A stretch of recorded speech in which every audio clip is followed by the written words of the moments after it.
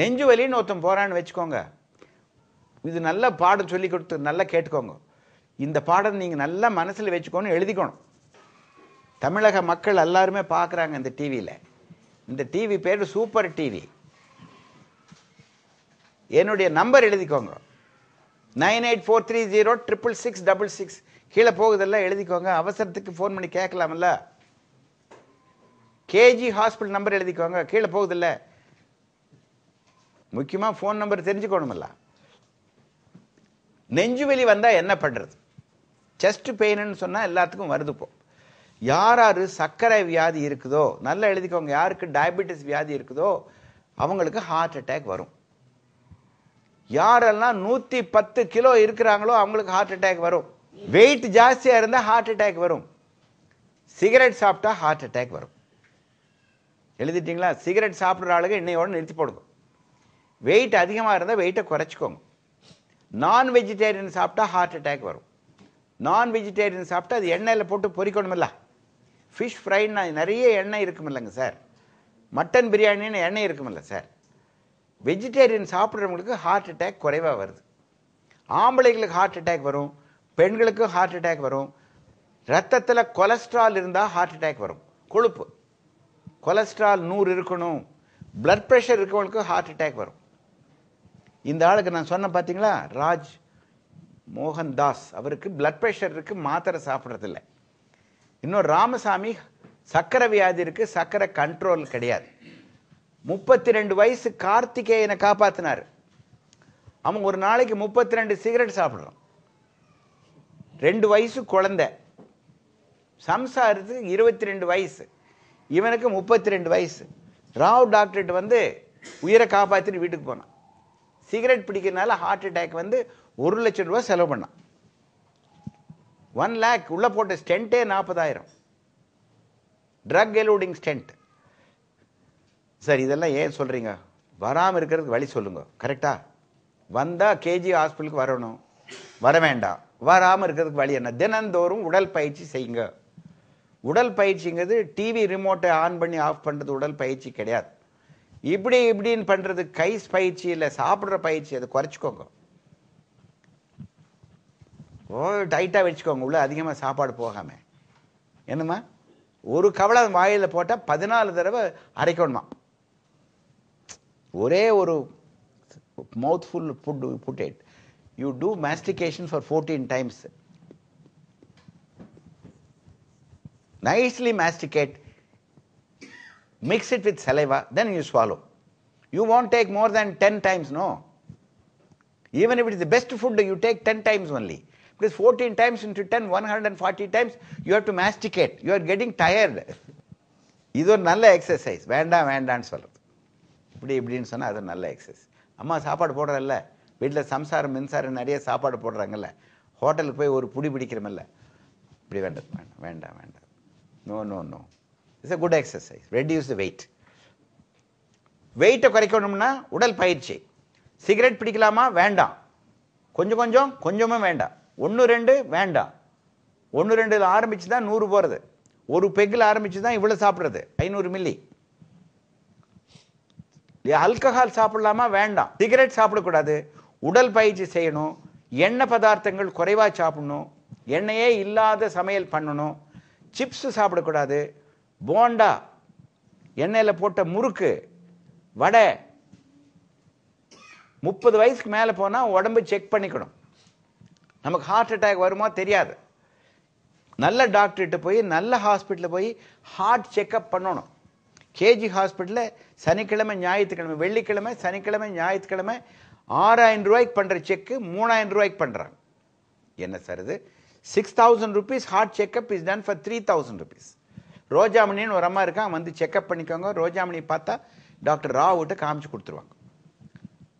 ரோஜாமணியோட number கீழே போகுது, 9843017222. வியாதி வராமல் தடுக்கிறதுக்கு செக்அப் பண்ணு. கார் வாங்கி 2 வருஷம் ஆச்சு, ஒர்க் ஷாப்பில் செக்அப் பண்ணுறீங்களா இல்லையா? 5 வருஷம் ஆனால் அம்பாசிடர் கார் செக்அப் பண்ணாமல் நீங்கள் நாகூருக்கு போவீங்களா?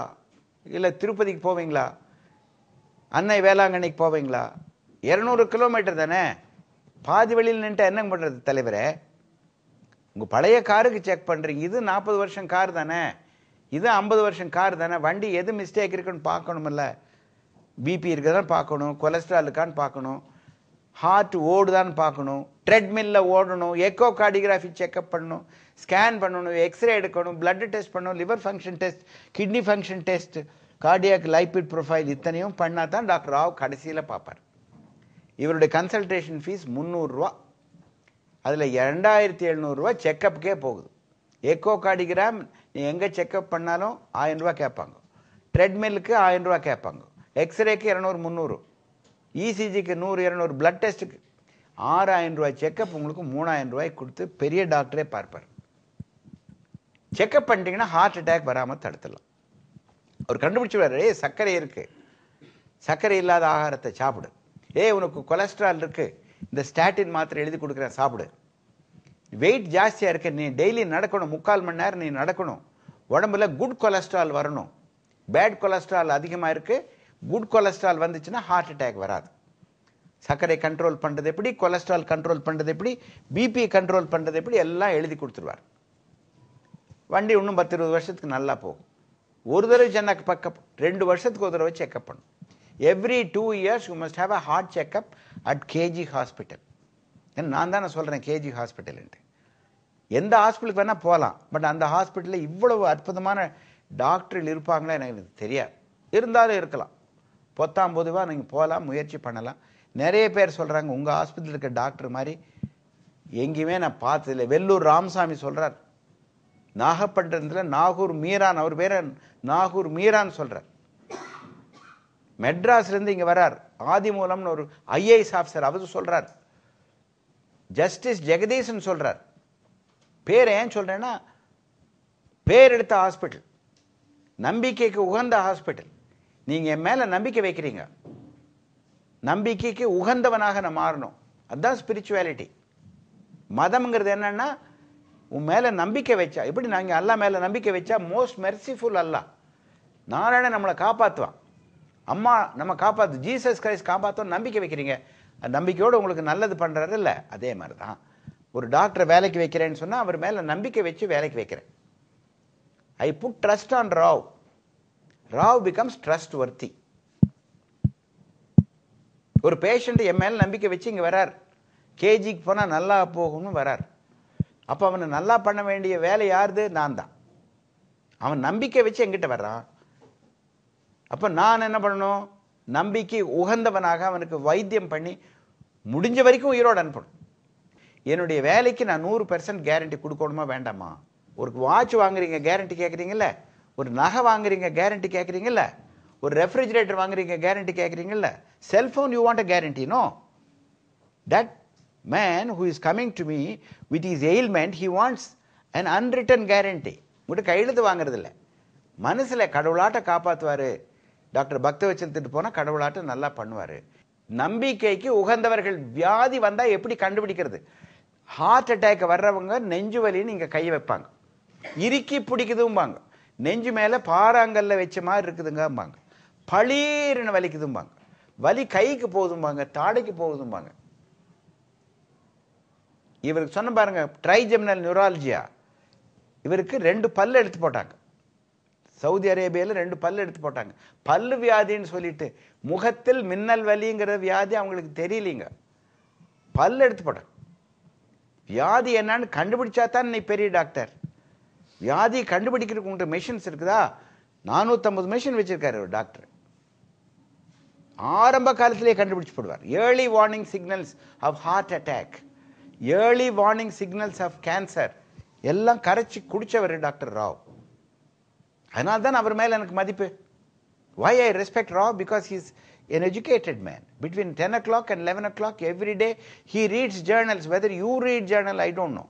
He reads 10 o'clock and 11 o'clock, you can't disturb him. It is his journal time. He reads his journals.